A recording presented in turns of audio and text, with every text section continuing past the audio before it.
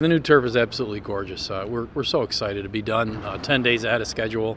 And already, you know, this turf is so durable, and we do so many different events here. We're already gearing up for basketball camp. So to get a jump on the setup for basketball camp is really big for us from a departmental standpoint. To get ahead of the curve, make sure the basketball camp set up the way it needs to be for Jim and his group. So it was nice last night to go through and sign off on the turf. Sent the crew up to Skytop to start installing the new turf for the track facility. So again, anything we can do to move forward faster is great.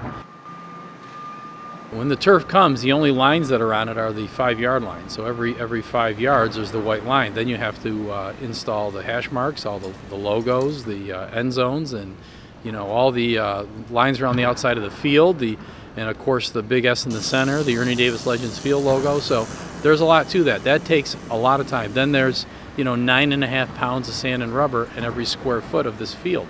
So there's 87,000 square feet of turf here.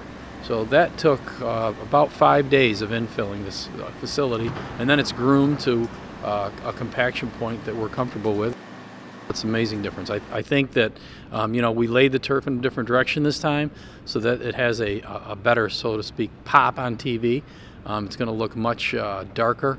I love the color blue, is the nice dark blue, the Syracuse blue, and of course the orange is the orange. It's just great.